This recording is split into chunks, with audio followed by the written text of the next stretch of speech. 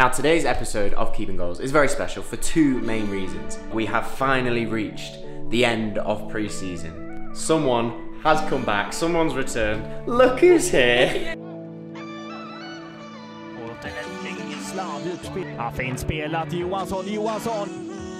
Johansson slår in där mot den bortre.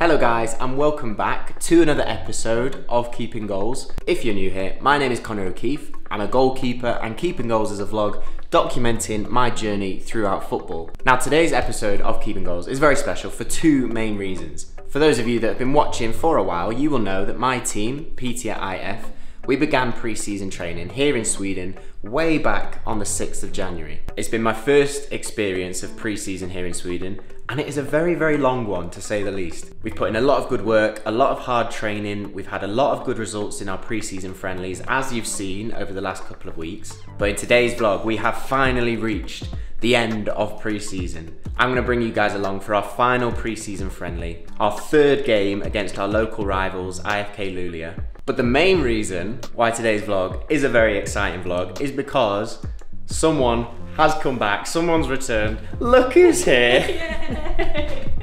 If you knew how long we've been planning the introduction of Frankie to Keeping Goals, the reintroduction, ended up with me going like this. It ended up with you running in the background. Most of you know Frankie, some of you don't, but Frankie is my girlfriend who has been very patiently waiting in England, unable to get to Sweden, but she's here, back finally in Piteå. We've had lots of comments asking where Frankie is, what's been happening, and well, you tell them.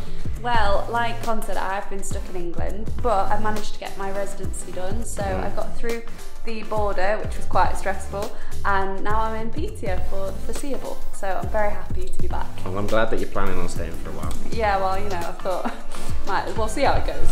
Which might mean the return of Frankie Cam if you're allowed to come and watch games. For those of you that weren't watching, back in Series 4, Frankie Cam originated where Frankie was very lovingly watching the games and filming, but instead of capturing my pretty much full-length side volley assist, decided to film a dog instead. Oh, I missed that as well.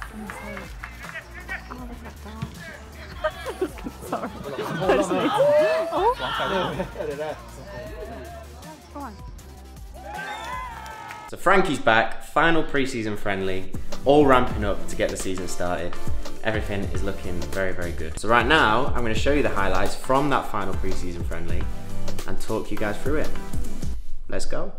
So in the last episode of the vlog, quite a few of you guys left a comment saying that you quite enjoyed the fact that I was commentating or giving my opinion on the game as we watched it, as opposed to the normal commentary from the stream. If that is the case, and you do enjoy me analysing the game footage as we go along, please let me know in the comments, because I obviously want to bring you guys the content that you enjoy the most. So I'm going to try it again today. You guys can let me know what you think, which you prefer, my analysis or the normal commentary. I won't be offended either way. So our final pre-season friendly, our third game, as I said, against IFK Luleå. We've played them twice already, a 1-0 win and a 1-1 draw. Our other two friendlies were a 2-0 win against Umeå and a 1-1 draw against Sollentuna in last week's vlog. Being our final pre-season friendly, the aim was to bring everything together that we've worked on during this period, try out the last few things that we want to try before properly getting into preparations for the season. So let's get stuck into it. My team, Piteå, we are in red, IFK Luleå in white. One thing we wanted to try a little bit more in this game was playing out from the back. As you can see, this time I elected to kind of clip to my fullback, but we did a lot more work in passing out and keeping the ball in possession. The Sollentuna game, we struggled with that a little bit, so for this game we wanted to really focus on trying that a lot more. As you can see from this kind of passage of play, we were a lot more comfortable on the ball, people showing to receive under pressure, which is something that we're going to have to do during the season. This move unfortunately didn't lead to anything, but was a nice bit of play. However, sometimes that poses risks, like here, you can give the ball away when you're trying to play out from the back. And this led to probably IFK Luleå's first chance of the game, a good strike, which I kind of managed to push over the bar when really I wanted to catch it, but dealt with it either way.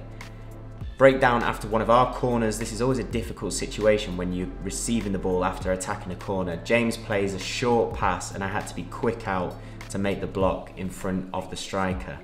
Free kick for Lulia. They have a good free kick taker, which I'd seen before, so set up the wall well. Good block from the wall. Playing out from a corner, as you can see, Lulia had some good chances, but it mainly came from us giving the ball away. As you can see, a close shot there, but not on target.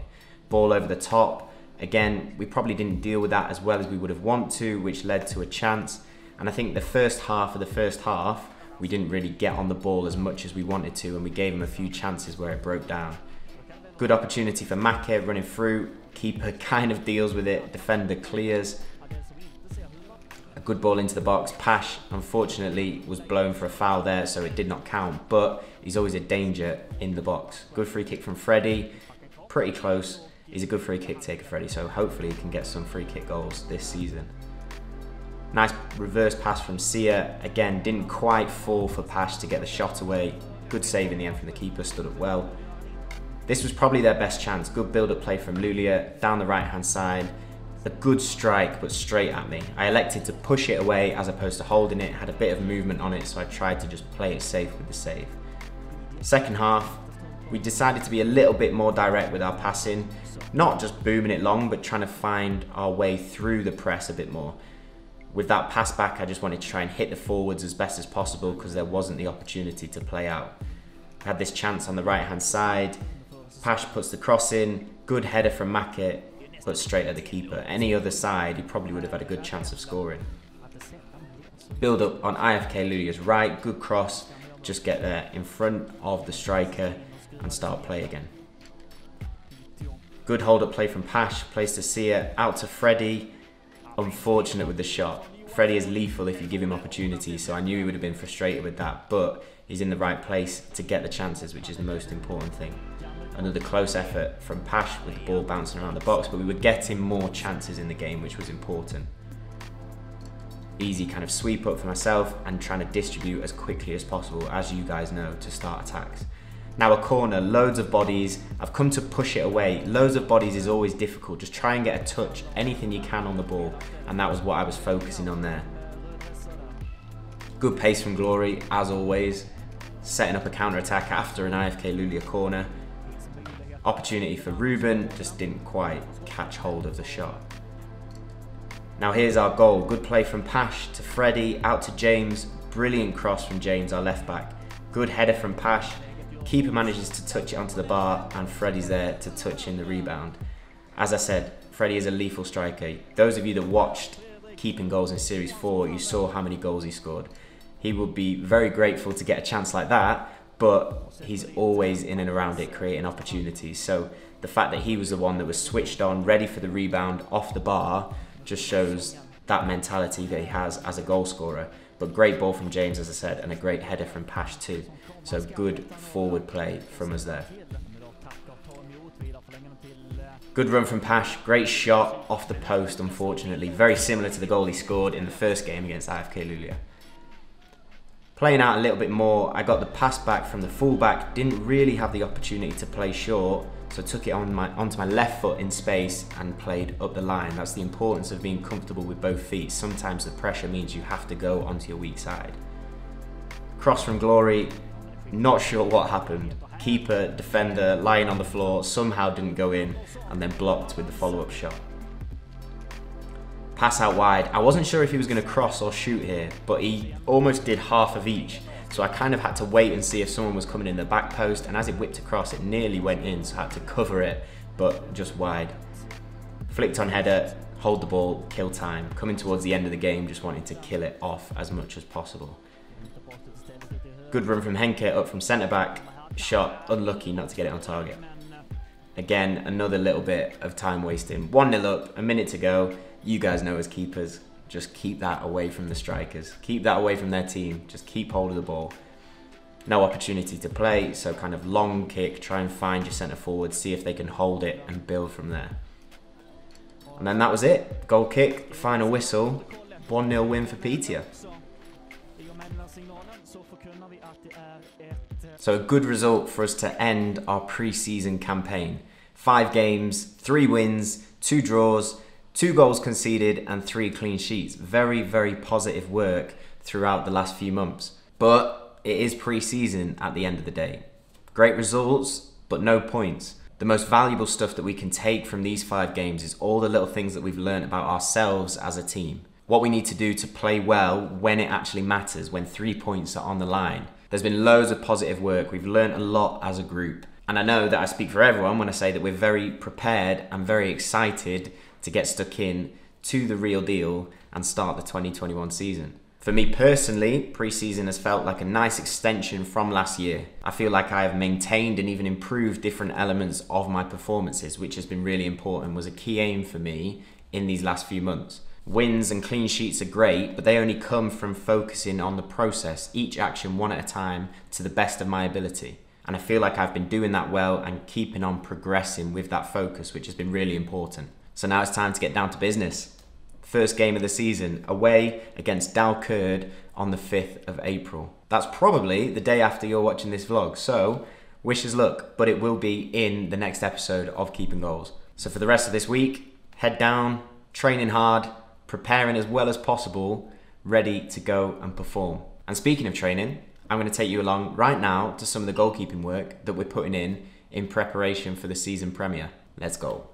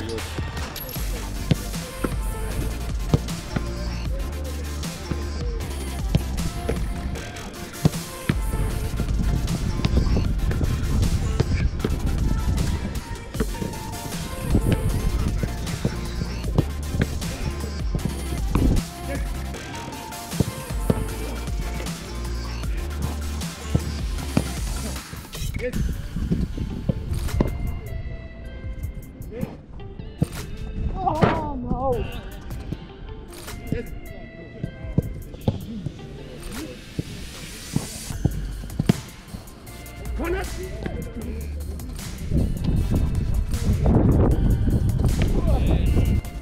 Conor!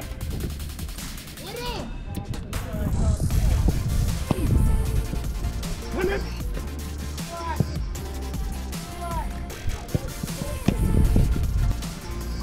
Conor!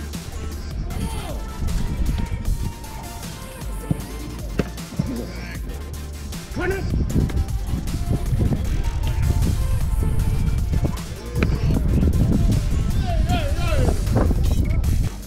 Conor!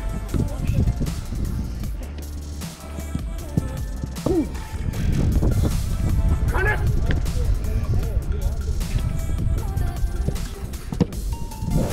Conor!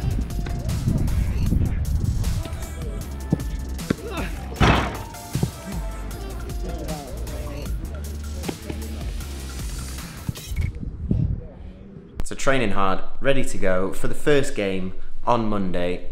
How are you feeling about the start of the season, Frankie? Very excited. You feeling optimistic? Yeah, very optimistic. I think it's going to be a good one. I'm looking forward to getting playing for 3 points again. First game is against Dalkurd. Difficult team. Last year they were in the 2nd tier, got relegated. Obviously last year we were in the 4th tier, got promoted. So a little bit of a David v Goliath. But what better way to start off the season than straight in at the deep end? That's what we like. Bring on the challenges. Anyway, I also wanted to say happy Easter. I know a lot of you guys will be watching this on Easter Sunday, so happy Easter wherever you are in the world. Hope you have a wonderful day. This week's patron of the week is Stephen Clarkson. Stephen, thank you so much for your support and for supporting Keeping Goals. We wouldn't be able to make this vlog without patrons like yourself. So as a thank you, here is your Keeping Goals shout out. If you would like to become a patron, like Stephen, what do you need to do, Franks? I do know it. You need to go to... Where's the link? The link's down below the video. That's what we were looking for. Yeah. Smashed it. And if you do follow that link, among other things, you will have access to a behind the scenes vlog that is coming very soon for patrons, and also a live Q&A where we can chat, answer questions, all that kind of stuff. So, as I said, follow the link below this video and become a patron of the Keeping Goals Union. But that's it for today's vlog. Thank you so much for watching, guys. Hope you enjoyed it. Hope it brought you some value. If you did enjoy the episode, please click that like button. Helps us out a lot. And if you haven't already, click subscribe and come and join the Keeping Goals Union. I will see you next Sunday for the next episode of Keeping Goals and the beginning of the 2021 season. Let's go smash it. Have a great week, guys. Happy Easter. Take care of yourselves. Keep chasing improvement. And I'll speak to you in a bit. For the bloopers, Frankie was planning to spin around on the chair like a Bond villain. Spin around like this. Can I go like this? That would be good. You can just walk in.